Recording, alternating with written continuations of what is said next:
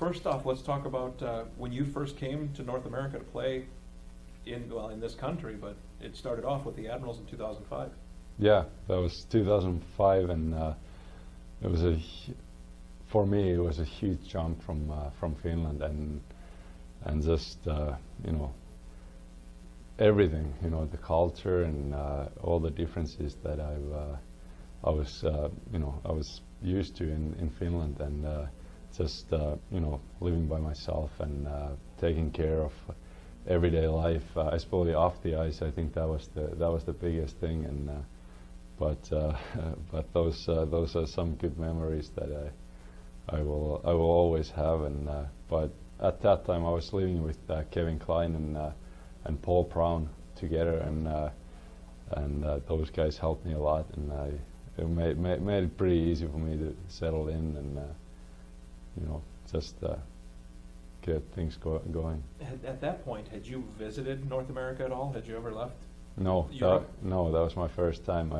First I came to Nashville for the training camp, and stayed for the training camp, and then went to Milwaukee, and I didn't know what to expect, and didn't really know anything about this country, and especially Wisconsin and Milwaukee, but it was a great surprise, and obviously you hear all these things growing up about USA, and it's so I was pretty nervous and pretty excited at the same time when I came to Milwaukee. And your first look at the United States is in a bus. Driving around the Midwest in a bus. Yeah, no, that was great. I thought that I still think playing professional hockey, the most fun I had was probably in Milwaukee, and because at that time so many new things happened to me, and just living in a different country and learning the new language and all that kind of stuff, and especially the schedule that you have in AHL, playing a lot of games and traveling around, and using the bus and planes at times, and spending so much time with your teammates, so you get really close to your teammates, and I think that was the best thing, and I still have so many great friends from those years. You were a quick study though on everything. How hard did you have to work? You mentioned the language, or even on the ice. I mean, everything came to you rather quickly, which is pretty amazing. Yeah, I think I got so much help. Obviously till this day I've been working with Mitch Korn. He's helped me a lot on the ice.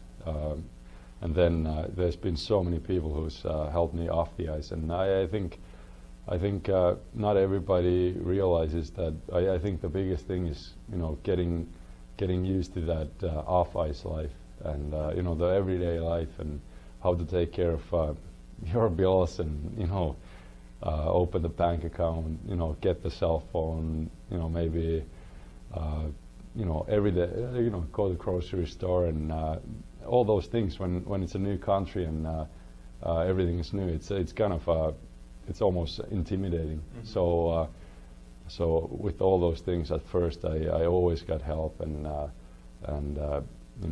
Kleiner and Paul Brown or Brian Finley or Craig Klass and Darren Haydar, so many guys. They would always. We all lived in the same apartment, and spent a lot of time together, and I didn't even own a car in Milwaukee until my last year. So, right. Wow. so I was always driving with other guys, and a few times I actually missed a meeting or practice because I didn't have a car. So I ran from the Platts, the old Platts to the Bradley Center, and I got in trouble. With Claude then, or who was Yeah, it was Claude. Yeah. Tell me, I'm going to throw out some names at you, and I want you to tell me your impressions on them. And we'll start with Claude Noel. Well, Claude, till this day, I think he's the one coach that has had probably the most influence on me. I mean, at that point of my career, for the first time in a professional league, I was fully starter and getting used to playing a lot and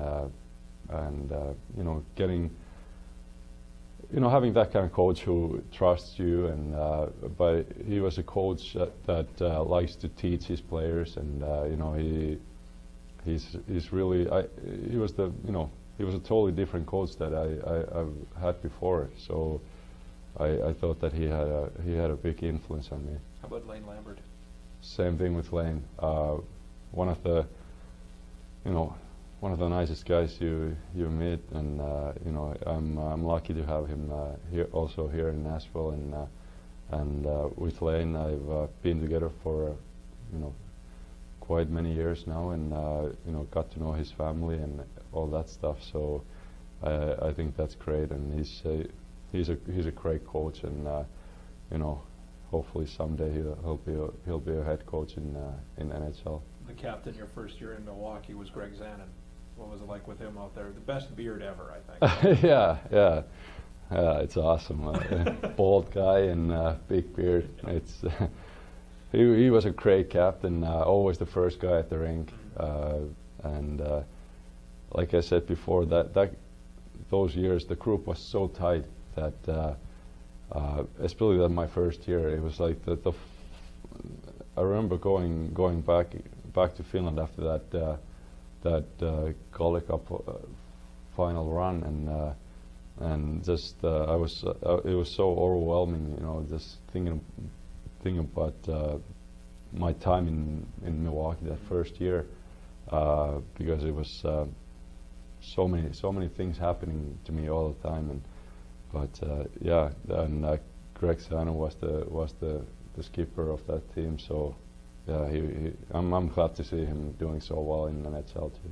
When you look back, and now you've got some time to put from that as opposed to the following summer when you went back to Finland, what stands out about that team? And because you ended up going up to Nashville towards the end of that year, but when did you think that team was a special team and that maybe it could make a run?